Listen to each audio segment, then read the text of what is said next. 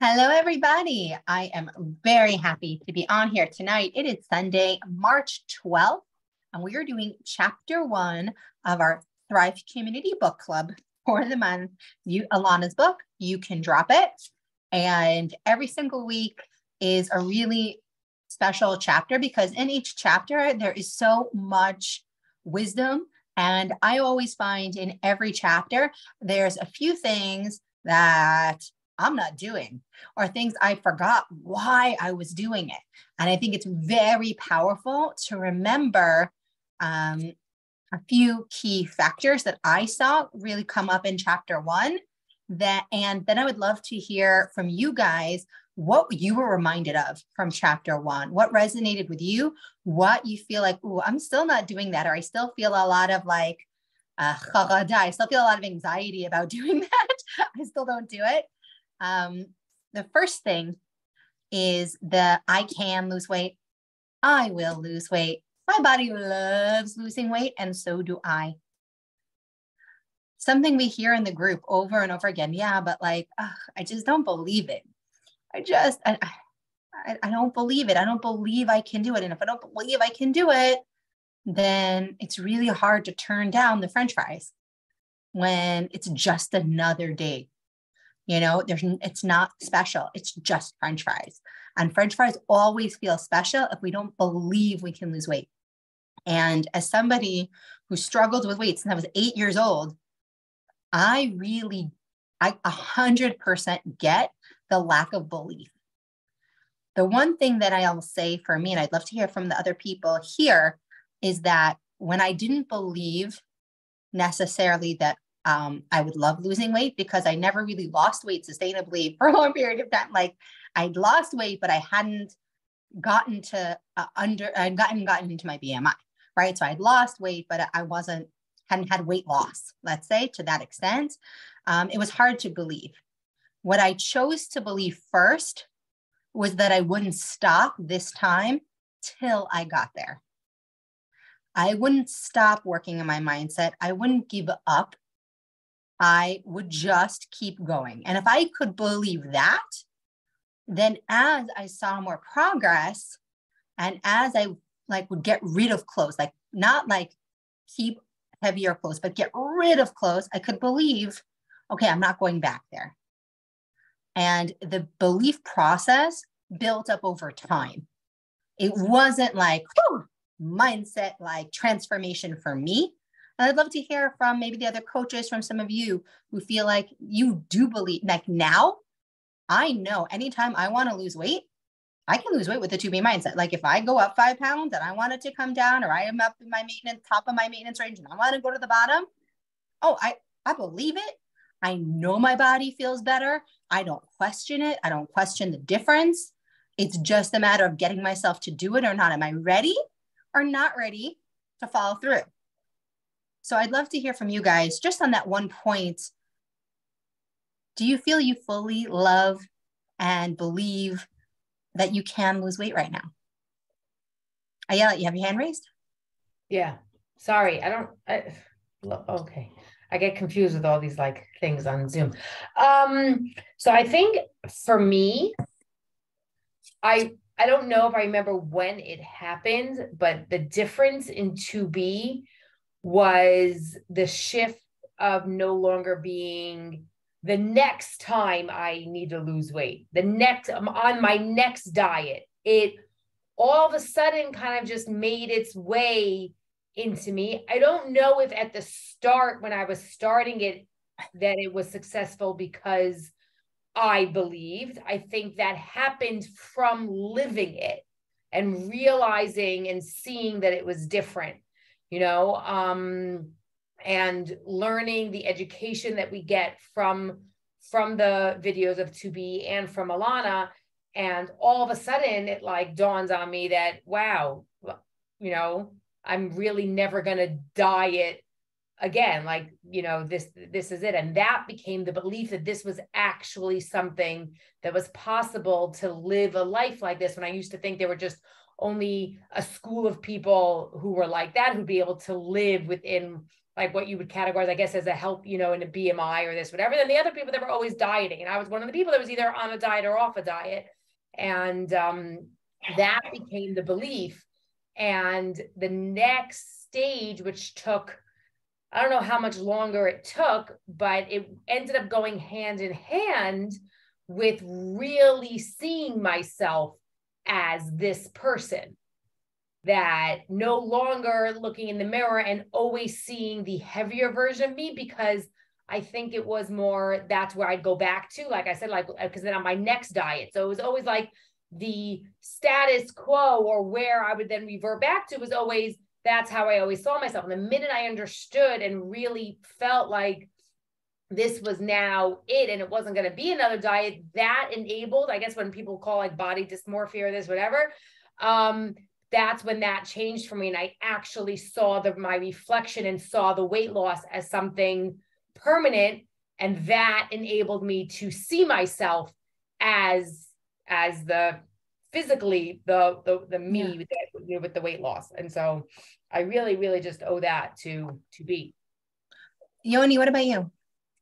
So there were two transitions. One was when I was first introduced to, I'm going to say Beachbody because that's what it was called then. The transition from portion fix to the 2B mindset went from diet mentality to healthy mindset. And that was like the first transition of breaking a cycle of trying any new fad diet that came out, because portion fix was still, literally as it's called, portion, it was still so many counting, measuring, like it was obsessive in a certain way, where I just have never seen 2B, even though people are like, oh, you're obsessed with 2B mindset, but I mean that in a healthy way. I'm not obsessive about measuring things for the first time in my life when I first was introduced to 2B. But as I say, that wasn't when it fully clicked. And I say that I half-assed it the first time, and you should always fully ass everything.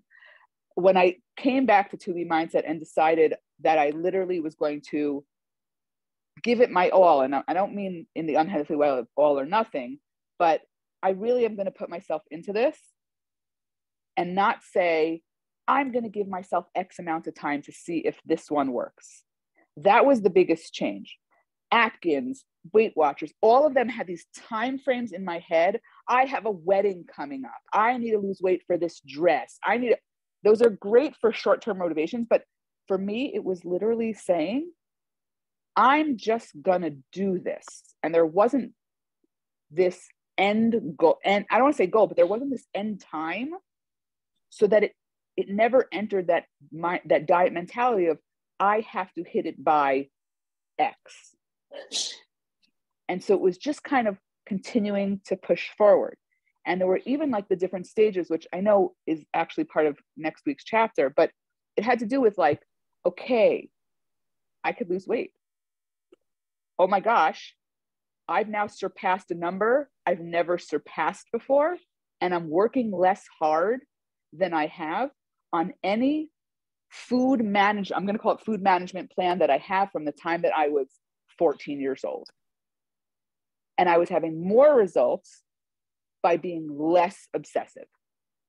I think for me, that was that real aha moment of like, holy cow, we've been doing something for over a year and we're not stopping. That was the big turning point. Most other things, if I'm scratched doing it for a year, and I don't mean when you go on, go off, but any program I had done before that where I barely made it to a year, when I hit 1 year on 2B, there wasn't even the thought in my mind of I'm not going to go forward. And I think that's for me where I can't lose weight, it never even happened on this. I'm not really fully immersed again. I need to re-immerse myself, but there was never the point of I can't lose weight.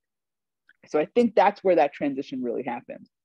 That ties in perfectly to the next thing that I was reminded of is sometimes when we go into the 2B Mindset exclusive group, you see people who've lost, and even in our group, people who just have gone and they've really lost a tremendous amount of weight in let's say a relatively short period of time, hitting 8-10 pounds a month, monthly. And what I think is really powerful to remember is that was not Ilana's journey. And as she shares here, if someone would have held up that expectation for her, she wouldn't have been able to lose weight. And that's why she coined 2 pounds at a time. Because for her, she was gaining and losing 30 pounds every summer, putting on 45, until finally going into high school, she started with her to be mindset and actually finished a year, not gaining, but with a net loss. Just having a net loss at the end of the year was her first milestone. It took all 4 years of high school to her freshman year of college till she even got to her BMI. Can I say something? Yeah. On that, because I think it's so important for people to also really understand that everyone has their own journey. And one of the aspects that I think we can learn from how Ilana went through this journey before 2B became 2B, when she was just trying to adjust from what she learned in the summer. She always talks about how in the very, very beginning, all she did was replace volume with vegetables, right? So if she had a ton of popcorn at night, she made broccoli with butter, you know, like, and it started like that. So when we, as the coaches, very often you hear us say, like, don't try to necessarily do 1,000 things all at the same time. Try one. This was before she no FFCs at night, or no, so many of the other different things. It's about what you add. Now that it's already been kind of like figured out for you, that you have all the, all the tricks or all the knowledge given, out there. But again, if it's not for you to take on so many things at one time, that you already start feeling the change doing one thing at a time. And I think that's a really good lesson to learn from Ilana's journey herself. And I think it's just a powerful way to start the book, because she's going to go through these steps. And she does say things in this chapter like, stop the BS, right? And the excuses. You're never going to be able to lose the weight if you're never willing to confront your binge eating.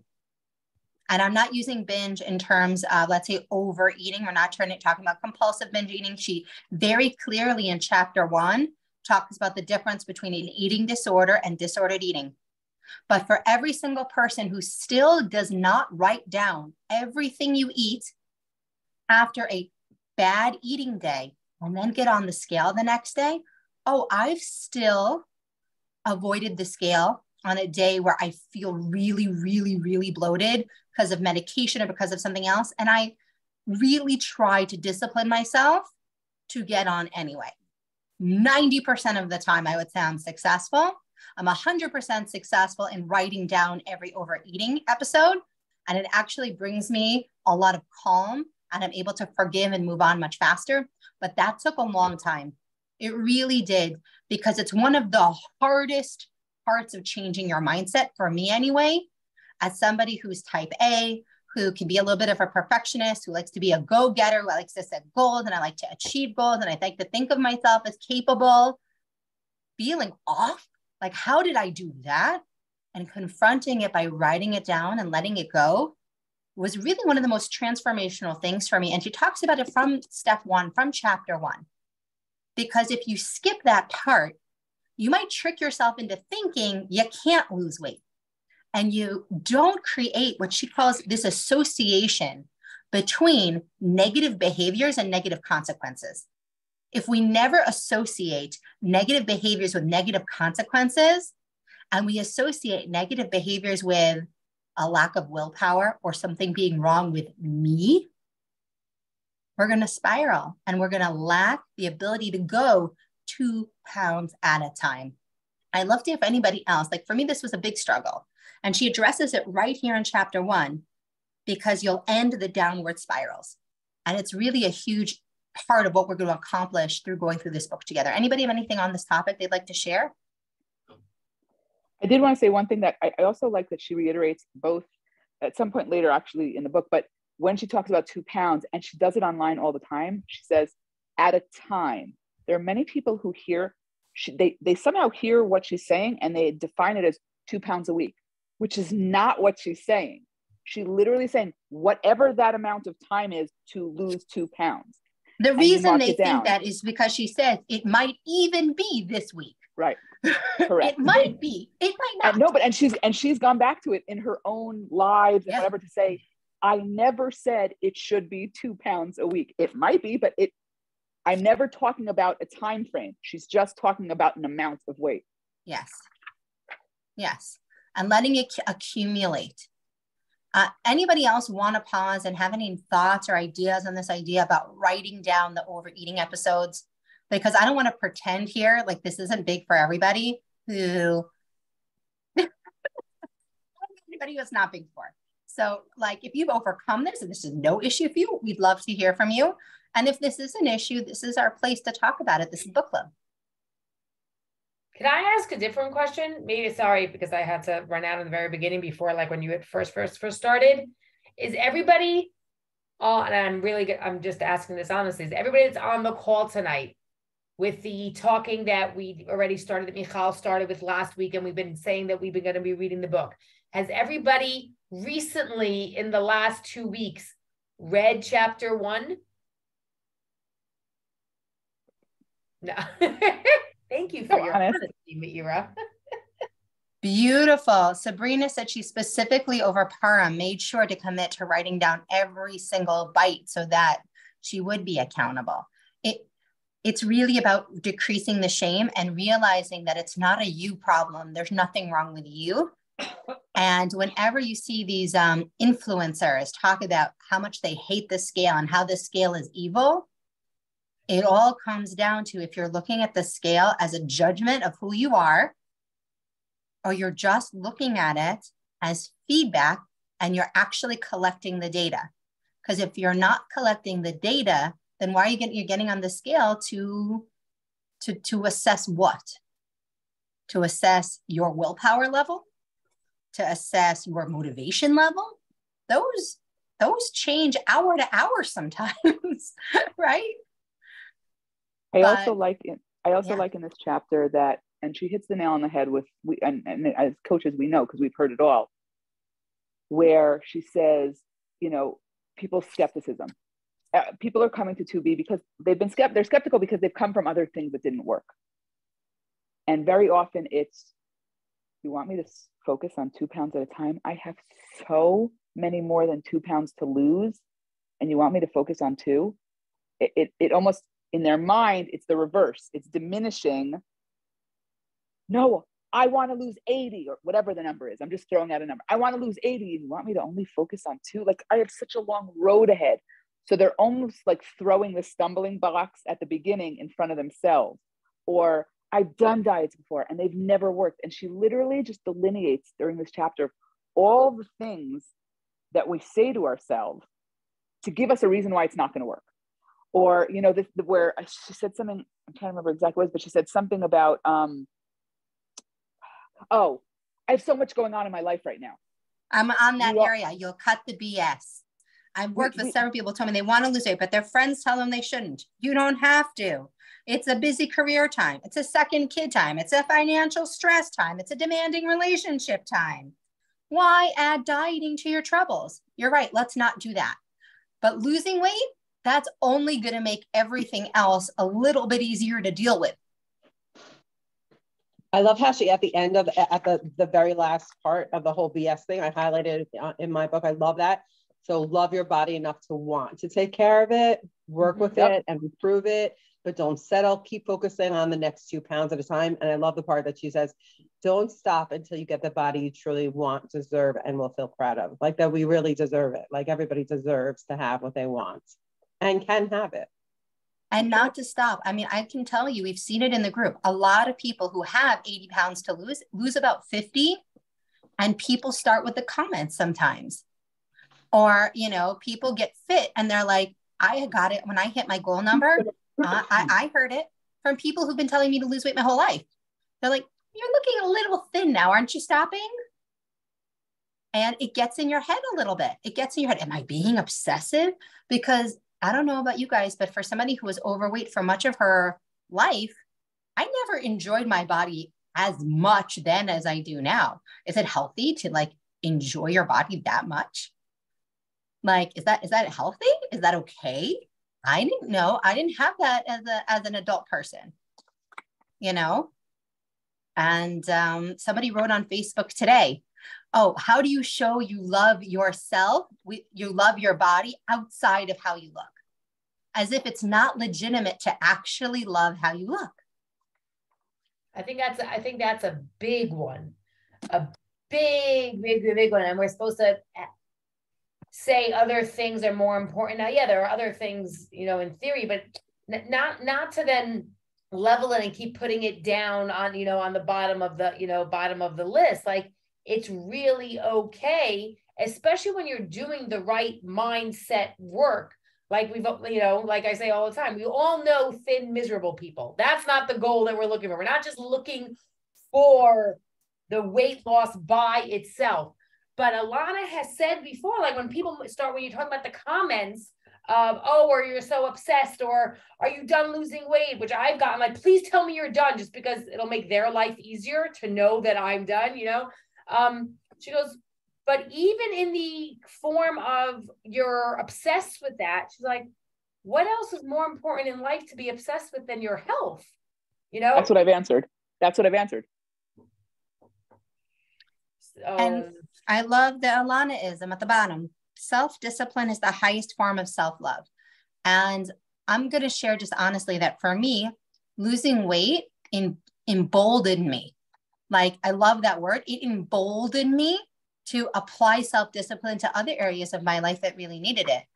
And it gives me the self-discipline to believe that I can be disciplined about money, about my relationship with God, about spirituality, in my marriage, in my parenting. Oh, I can do things. I'm a self-disciplined person. Doesn't mean I'll make mistakes. It doesn't mean I'm perfect. But I understand that self-discipline is, like Ilana says, a mix of my environment that I choose around me, positive people, positive weight loss. So if I have a new goal, I'm going to make sure I'm full of positive people. My environment, my kitchen, my whatever, my Shabbos table, my pantry. So if I want to, work on another area of my life, I'm going to make sure I have the tools. I'm going to make sure I'm like surrounding myself with the right systems and have a clear goal and not stop till I get there, no matter how long it takes, not putting that time frame on it. And it's just a lesson for how we want to go about all the other things in our lives. But you know what they say? You worry about everything else when you have your health. When you don't have your health, it's the only thing you worry about. Jen, go for it. No, I'm also really happy how she addresses the whole body positivity piece. Because it gets in our head. It does get in our head.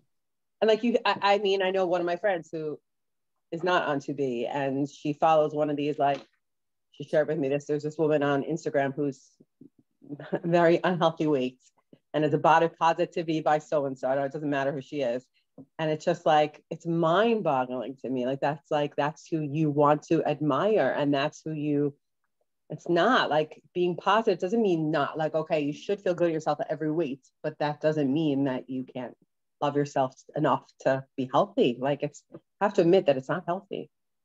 There's a big trend in I'll be very vague. In the Jewish influencer world right now, there's a big trend of body positivity at a unhealthy weight. And I think Ilana addresses it in the most beautiful way. And her wording is sensitive, and the way that she presents it is sensitive. But yeah, Jen, I've seen exactly what you're talking about, Jen. Yeah, and especially the front, like it hurts me when I walk into shul and I see, yeah,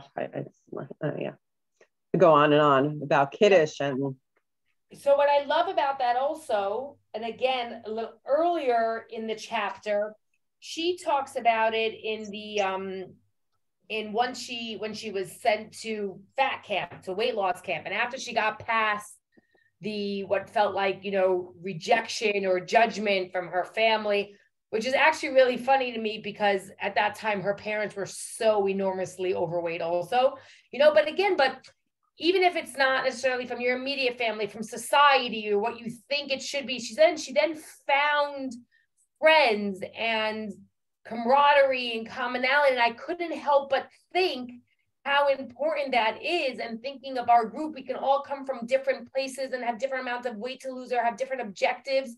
But it's so important being on this journey, feeling safe and feeling in a place that you're with other people who can relate, if not on this level, on that level, but even in the way that even if you have a family that supports you, still may not be on that same wavelength as you are right now. And that's really just a wonderful thing to, that's why we keep on saying, lean into this community. We are all so different from different places, different walks of life, different backgrounds, different stories of what got us here.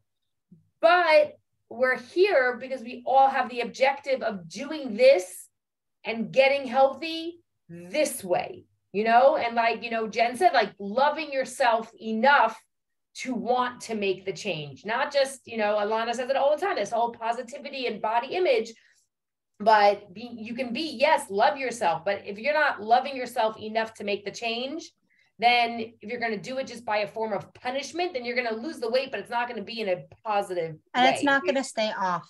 It's not going to stay off. We know. Now, I want to focus on the top 8 tips for losing weight, which is how she ends the chapter. And that's what I'm going to focus on in the post this week. Because there were a few things that I thought were really, really key here that are really common that we're not doing. like sometimes, like they're like some of the first things to go, and they're the first things she mentions. But before that, I just want to say like kind of my perspective on like looking around and show and everything.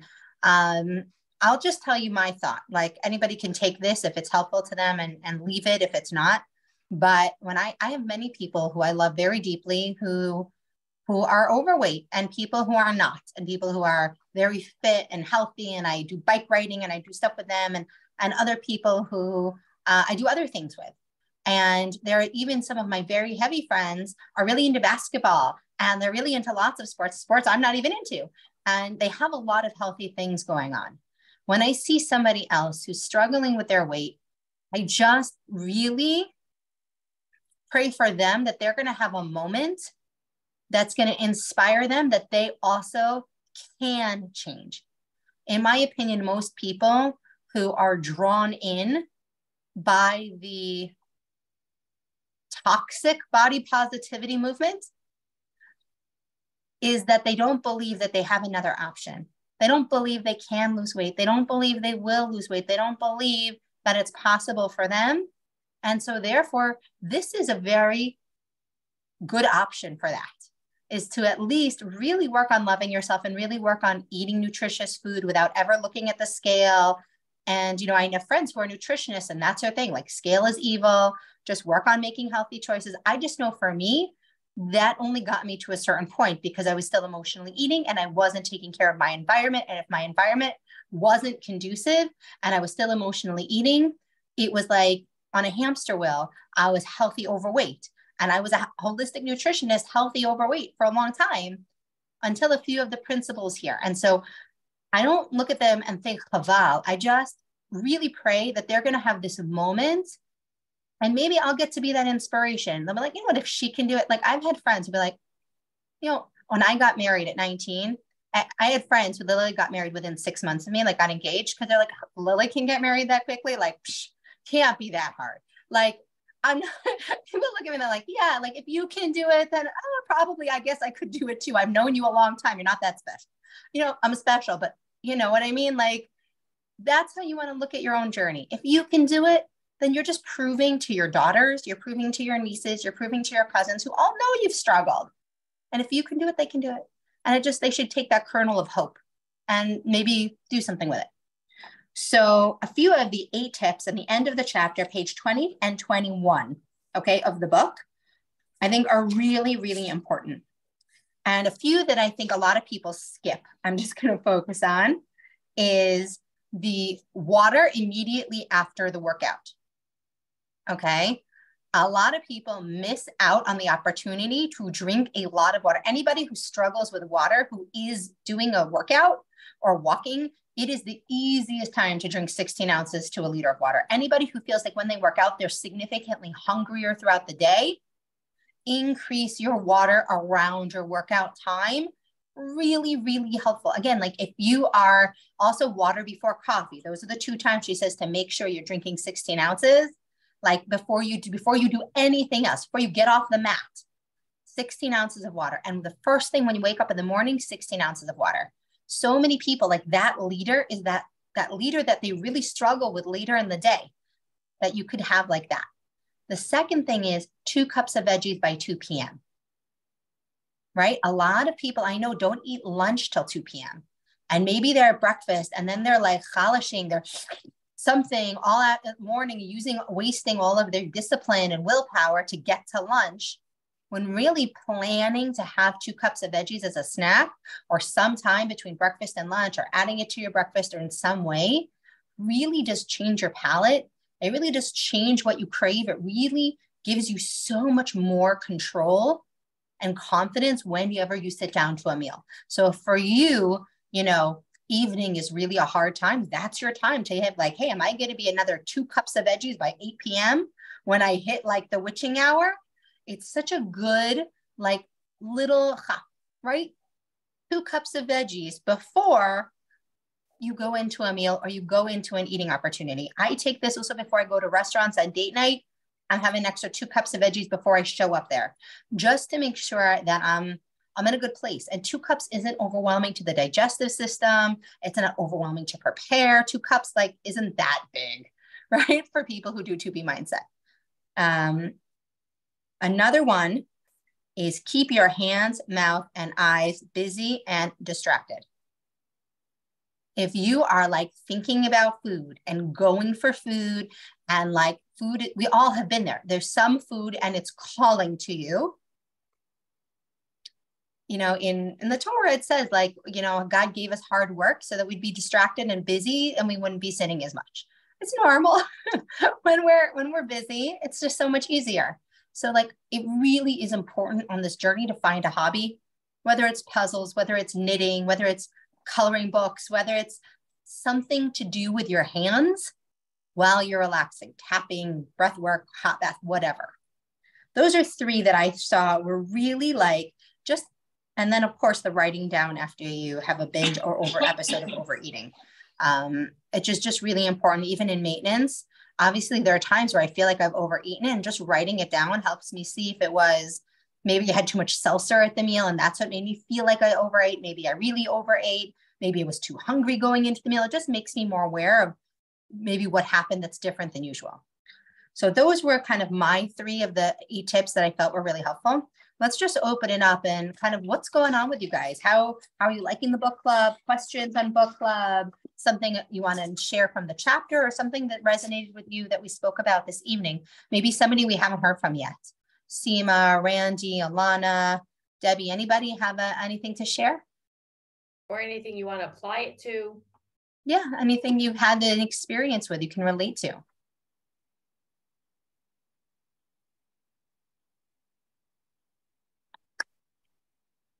Guys, come on. The 3 of me, me, Lily, and Yoni can like talk, like to no end about it. There's no way that you guys aren't thinking about something. Well, it's just, I want you to have an experience and a moment. And we have a moment when we're vulnerable and we share. So anybody have anything? No pressure here. You don't want to share anything, you don't have to. But it'll only help you and help you feel connected to show up next week to find out what happens in chapter 2. Because we don't know. Is Ilana gonna lose the weight? Oh my gosh. Or anything from the week before and how it, anything that happened over the week of Purim. Or Pesach questions. Or post. I don't know if it's chapter 1 related because I haven't read it recently, but I've been recording my binge. I pushed really hard. I had 2 big Shabbatons that I was at 2 weeks in a row. I did amazing the first one. I chose my treat carefully, Shabbos day. The second one, I went for my Shabbos day treat and it became a major cheat. And then it became a bigger cheat later that night and became a binge for the next 2 days. But I didn't do all the specifics, but I definitely documented binging. And then I was so glad that I had that before Purim, because then Purim, I just did it. I was baking and I'm packing all the mishloach manot and all that stuff. And I just remembered, delay not deny, like Yoni was saying, to me just like an hour ago. I mindfully enjoyed my Shabbos treat. And I waited till Wednesday after Purim for us. I saved something I was craving. I didn't touch a morsel, not a morsel. And I did not think that I could do that. And I enjoyed it mindfully the next day. And it felt really good. That's amazing. So first of all, a huge congratulations, because it's really hard, especially when it's spiraled over a few days. Can I ask, just did you track it as it happened, or were you tracking it at the end or at the beginning, just for everybody to like see what was really helpful? In terms of the binge, I'm not really sure. Some of it was after the fact, some of it was during. I'm not sure. I don't remember. Okay. But I do remember just feeling so disgusting. I felt gross, felt exhausted, lethargic, and then just, like depressed down because I couldn't accomplish anything. I just felt useless. And whenever I get to that, then I pull myself out of that because I just don't want to feel like that again. I have to figure out how to prevent that in the future, but when I can really stick to the treat days and hold myself back because I know I have that I'm going to enjoy and not feel guilty about, when I can keep myself strong, that really helps. That helps me stay strong sometimes. I really love what you just said. A few things that Ilana said just on that topic, recalling which parts were probably not even worth it. I think that's kind of like how to prevent next time is really for me anyway, when I like now, it's not that I never overeat, but I don't overeat on stuff that's not worth it anymore. If it's not worth it, I will put it down and I will go find something that is worth it. If I'm going to do this, I better enjoy every bite, because I've written it down enough, like pretzels. Like pretzels better be in my special thing with my nuts, with my chocolate chips, with my craisins. Like it better be the best pretzels ever, but I don't want to write down pretzels. And so I think that's a great point. Seeing that it wasn't as bad as you thought, right? Sometimes we've had like that extra piece of challah and we almost want to spiral down and we're like, oh, okay. Like what was I calling overeating? And then there's realizing right, like the that you're challah wasn't that good. due. It was not so fresh. So I'm like, I really don't want to waste it on that. Yes, exactly. And so then this one is huge. Realizing that you're probably due for a veggie and a lean protein as your next meal. And the overeating might have happened because you didn't have a protein and a veggie beforehand. And that's why having a protein smoothie, whether it's Shakeology or a different brand, and veggies, 2 cups before I go to a restaurant is like clear to me. It just makes all the difference for me, is knowing I'm going to have that lean protein and I'm going to have the veggies. Also Saturday night, even if I end up eating zucchini pizza, it's egg whites and veggies first thing, because just having that light protein and the veggies puts me so much more in control to anything else I might want to eat, to avoid overeating on those things. So I think that's an excellent, you asked, like, how can I do it later? And then the last thing is the awareness of which foods aren't even really good to have around, and keep those ones out of sight and out of mind, because it makes the foods you ate less tempting, because you've created uncomfortable and yet enlightening associations. If you have an uncomfortable association with having that brand of chips around, then it doesn't call to you the same way, because it associated emotionally with like, ugh. So I think those are really important. And this is all just in chapter 1. So I'm really excited that we get to unpack more and more wisdom each week, especially going into Pesach. And then we're going to go straight into the summer. Yoni, you have something to add? I wanted to say something because it's in this chapter and it's something that's come up very often in the group, where she does discuss about weight loss mode, melting mode, yes, and maintenance. And I'm not going to touch on maintenance yet because we touch on it again. But we've heard very often, like, I'm doing all this stuff. And then when we dig deep, we're going, are you doing all this stuff? Are you kind of mostly doing all this stuff? And Ilana really says in detail, to start being in weight loss mode will last 3 to 6 weeks of you really doing all the This stuff. is 6 to 8 weeks. 6 to 8 weeks. Hold on. I'm reading. Sorry, you're right. Hold on. 3 to 6 weeks. 3 to 6 weeks. You're right. It's 3 to 6 weeks. It's 3 to 6 weeks and 6 to 20 weeks. Basically, Yeah. I was gonna say, because this is the part I've gone through with people only just because Yeah. it's this week. 3 to 6 weeks of doing all the stuff. And I'm not gonna say At the are same you drinking time. your water or correct. Meaning All the both days. bunnies, All the days. four, right. Every day you're doing all 4 things. Every day for 3 to 6 weeks, you will be in weight loss mode. And for 3 to 6 weeks, if you are doing all the 4 things every single day, you will hit melting mode. But if you are not doing all of the things, all of the days of the week, you are still going to sit in weight loss mode where it's up and down and up and down. And you are still not achieving that melting mode because of all the things. So when I say to some people at the top of your tracker, yes, it's good you're writing that you have water in one location and you have this in another location, your tracker. Put 4 circles at the top of your page. Am I water the right amount? At the end of the day, if you don't have a check mark, don't expect to still be hitting melt every single day for 3 to 6 weeks. If you have 4 check marks at the top of your page and you were veggies most, and you don't have an expectation if you didn't do the work. And this is why anytime someone says to me, give that checks and balances. I want to lose weight by this date, or I really want to see the next 4 pounds, the next 8 pounds. I said, stop focusing on the scale. What are you willing to do? What are you willing to do? Are you willing to drink the water? Are you willing to be, I would say, emotionally uncomfortable for the next 3 to 6 weeks and use your tracker and reach out to your group and reach out to your accountability buddy if you have one, and reach out to your coach if you're coaching. Every single time before, when the desire arises, not just after you've done the action. And one of the things, and Yalet mentioned at the very beginning, was this emotion and like how we get in the mindset and making like getting emotionally like, one of my favorite lines is motion creates emotion. Whatever you're doing ends up creating how you feel. So when you eat like trash, you end up feeling like trash. When you start to do the things, and I lost all my 80 pounds, never hitting melting mode, just so you all know. I've hit melting mode many a time in maintenance, like to keep it down because I learned and I know what melting mode looks like now. But on my weight loss journey, I was 5 pounds a month, 80 pounds worth, 5 pounds a month. Okay.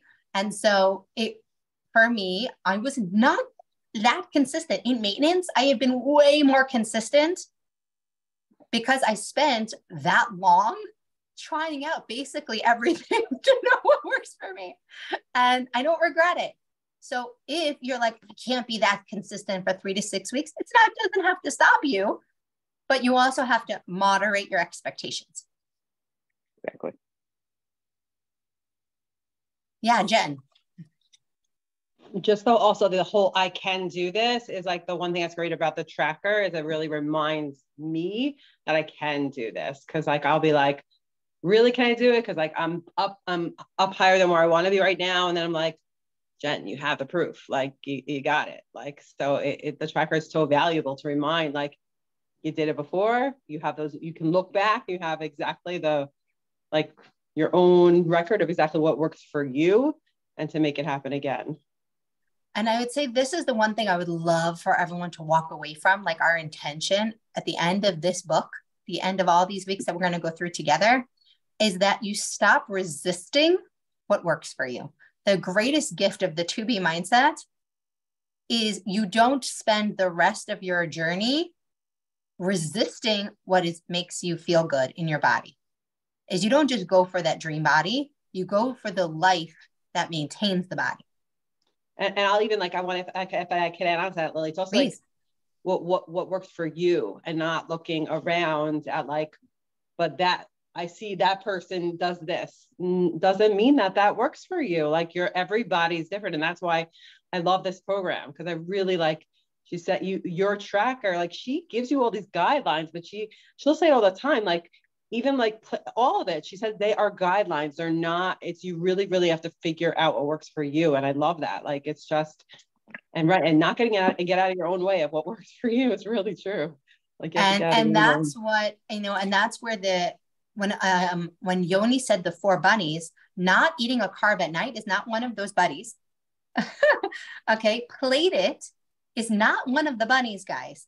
Veggies most and water first, tracking in the scale. So when you're like, oh, but I'm having that carb at night, or I don't know if my portions are exactly right, you'll find out what your portions are through tracking. And Plated is just there to cut that learning curve down by telling you what works for the majority of people. And everybody's really different. For me, Ilana talks about all the time how she's really carb sensitive. She calls it her menopausal, you know, metabolism, and she can eat a lot of healthy fats. For me, it's the opposite. I can definitely eat a carb at night or eat more like an extra fruit. But the second I'm having too many healthy fats, my weight escalates and my cholesterol goes up even at a lower weight. So really, it is very personal. And you really have to be open to finding out what works for you, and then not spend your whole time wishing I could be eating more almond butter, but like enjoying the fact that I can put potato in my soup and it doesn't matter. Well, Okay. Can I just say something to Sure. kind of put together what you just said now and what Yoni had mentioned earlier about the 4 bunnies and are you really doing all 4?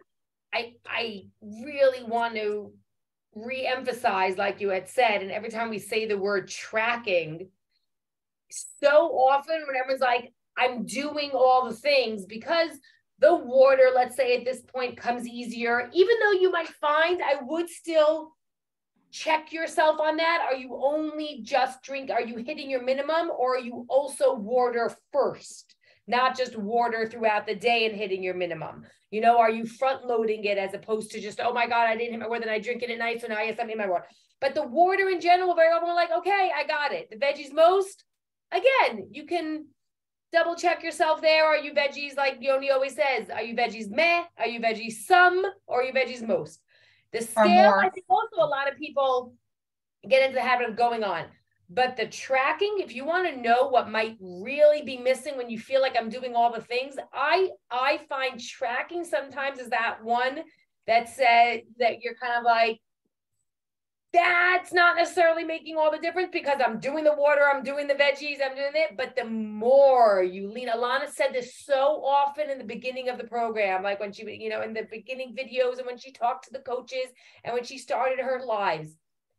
When you focus on the tracker and not the scale, when you focus on the tracker, the scale will follow. So if you are doubting what we're saying about focus on the 2 bunnies, focus on those 4 principles for 3 to 6 weeks, all days of the week, you know, that then also means the tracking part for Shabbos. And if you're worried that you can't track Shabbos at the end of Shabbos, then that's something to look into about what is your Shabbos. And I know I'm guilty of that also. And then it becomes a lot more, you know. That's where frustration lives. No, yeah. Frustration lives in our unwillingness to look honestly at what is and accept and forgive and move on. Frustration is like the epitome of, I don't really want to look at what I'm doing. I'm only looking at what I'm getting. And it's not good enough. If I look at what I'm getting or what I have and it's not good enough, then I'm frustrated. If I'm looking at what I'm doing, I'm either saying, I could raise the bar, or, hey, I'm really proud of myself, or, wow, that was really hard. I'm going to forgive myself and move on. Look at what you're doing, not on what you're getting. I love that. That's great. Guys, put that on a Post-it. Okay. Ilana, Meira, anybody finally, Sima, Randy, anybody have anything, final questions, ideas, Sabrina? I know you're with a baby. You texted before. Anybody here today, want to ask anybody else here? Anybody here looking for a shidduch for an accountability buddy? It's our last 5 minutes. Anybody here? I know Randy's looking for an accountability buddy. Anybody else here looking for an new accountability buddy? I think it's also helpful to know accountability for, meaning there are people who want a workout accountability buddy. Some people want a food tracker accountability buddy. So knowing what somebody wants, it means that we can also talk to our other challengers if Randy wants accountability. Randy, tell us kind of what are you looking to be accountable with your buddy? It's a good question. I think I have to think about that. But I've been really bad at tracking. So it'd be great if someone could, be my inspiration to keep tracking. You're welcome to check in if you want. Thanks. I may take you up on that. Be ready for some accountability, but some tough love. I think that's actually a really, really great thing. I don't remember Jen Kaplan, how long ago that was, but all of a sudden she realized like, oh, that also might just be something that's, that's missing. And then even finding, sometimes we get confused, like within the book, we feel like we need somebody at a similar stage as us or same age kids, or even same city, country, this, that, whatever. But I think honing in on that, saying, you know what, I'm having trouble consistently tracking, or the level of tracking I'm at, or the detailed level of tracking that I'm at.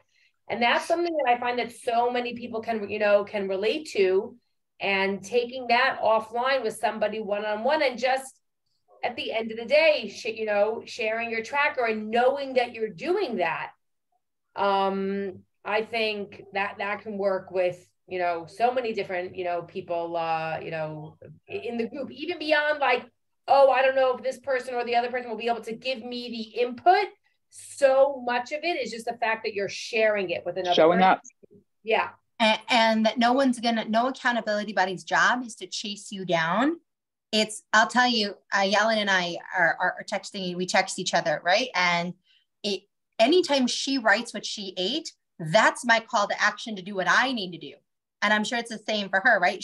I don't ever be like, Ayala, where's your dinner? She's never like, Lily, what did you eat for breakfast? No, it's like, and this is what I ate. It was that is the invitation for the other person. With all these years, and Lily and I have been accountability partners on and off, and some months more, and then for a long time not. And then Lily asked me recently, do we want to restart now working, towards Pesach? And I knew I had a lot of trips recently, and more, and more are coming. And I just got back today. And it was the first time where I think I was then in touch with Lily on a daily basis while on vacation. And it makes a difference, even when sometimes it didn't make a difference on a scale. I can say, believe me, that level of frustration when you are working so hard. I did not have a single French fry. 8 days. There was a freaking plate of French fries in front of my father's face, because that's what he asked for every night, which was then in front of my face. And I kept on repeating myself, I've had French fries before. I can have French fries again, but whatever it is, again, I don't know if it's my medication. I don't know if it was altitude, whatever it was, but the scale did not go down. In fact, it creeped up by like 0.2 every single day. But I was so proud of what I was doing, and the fact that I was tracking it all and sharing. I'm like, okay, whatever this is, I don't know, but I know I'm proud of myself, and I know I'm doing what I need to be doing. And that makes a difference. It really makes a difference. When Lily was talking about that level of frustration, when you can see reflected back in your face that you are doing and focusing on the tracking, the scale will follow. Eventually, may not be today, may not be tomorrow, you don't know what other adjustments necessarily are. And that also doesn't mean everything's perfect. I got through 7 days, and then Motzei Shabbos, it wasn't the French fries, but it was really late. We were going to be awake all night, and they did something really nice for me. It was in Italy, and they just presented me with a vegan pizza. And I was like, give me all of it. I didn't touch a French fry, but then I ate my entire, and like Lily said, sometimes you're going to have to look back and say, was that worth it? Or how did it make you feel? And I was able to tell Lily later on, I was able to move on and forward past it because fresh bread happens to be one of those things that are worth it for you. Maybe not in that quantity, okay? But it wasn't like she said, oh, I then just did it on pretzels, or even, oh, I then did that on French fries. You know, so it's very interesting. There is no perfect, but when you are tracking it all and being accountable to somebody else, it's also you being accountable to yourself. And there's so much to be proud of just in that. 100%. That's a perfect way to end. I can't wait to see you guys for chapter 2. Read chapter 2, listen to chapter 2. I listen and read. And guys, don't tell me you don't have time. I listen to it on like the 35-minute drive from Talmon to Modi'in. Put the speed on 1.4 on your Audible book and listen to the thing. Or even the reading, it's easy reading. And it's easy reading. Okay? Okay, but I read it not like and I had a very search busy day for today. meaning or like Homo sapiens, guys. This is like it's cool. Okay, have a great week and we'll see you guys next week. Please share all week. In the post, we're going to go through Ilana's top 8 tips over the week. In the post, share how you're doing, share if you're using them, what your best way to do that is. Have a great week.